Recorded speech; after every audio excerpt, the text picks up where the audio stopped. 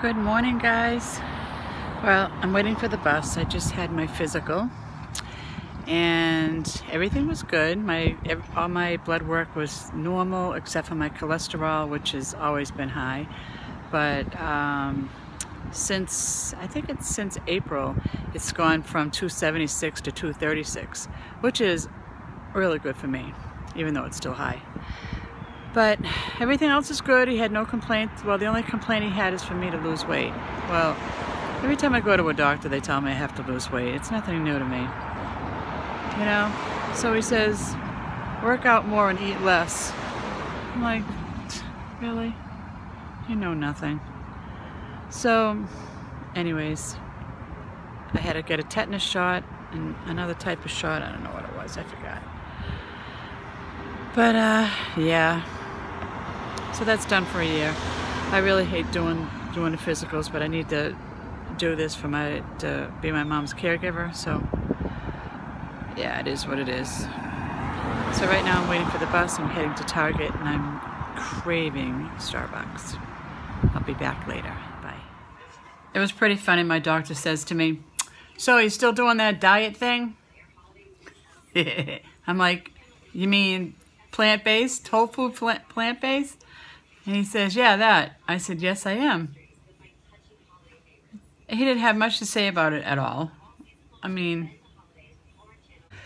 so I think he's like, at this physical, he was like digging for me to tell him that something was bothering me so that he could prescribe something or run a test or something.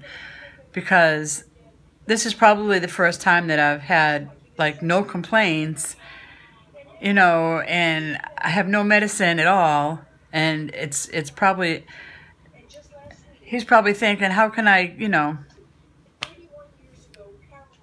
charge you more money, or he's trying to make more money off of me, right?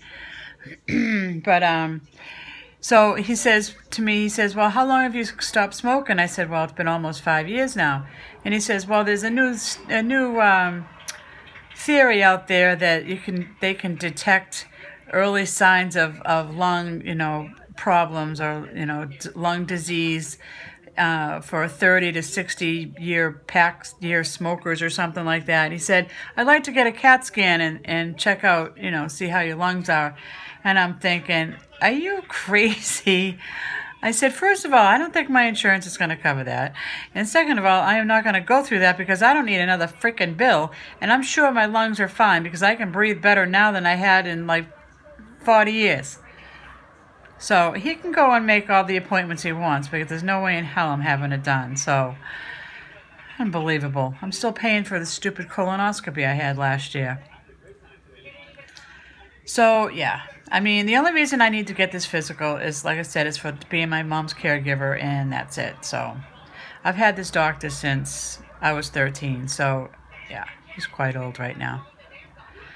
So, anyways, Tinky and I, there's Tinky. We're just waiting for Mom to get home. Probably just put her in for a nap when she gets home, and I'll get my dinner started. I don't know, I'm watching people outside. I'm being nosy Rosie. So, alrighty, well, I think I'm going to make a cup of coffee because I only had 1 cup of coffee today. I'm trying to cut back, but it's not really working. So, I will let you go, and I'll talk to you later. Bye.